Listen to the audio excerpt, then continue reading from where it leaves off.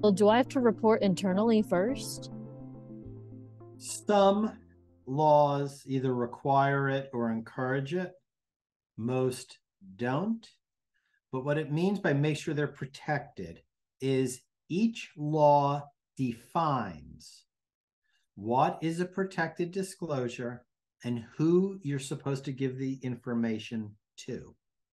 I already said there are 60 federal and all this, and there's 50 different states out there. So literally there's probably, in any one context, there's going to be a lot of ways you might be able to do this.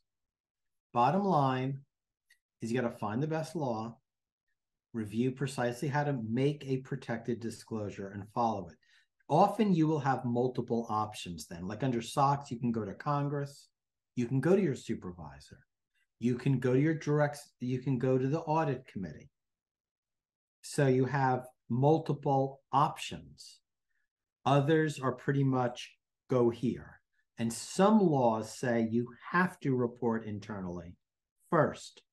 All of them usually have exceptions to get around that, but that is the default.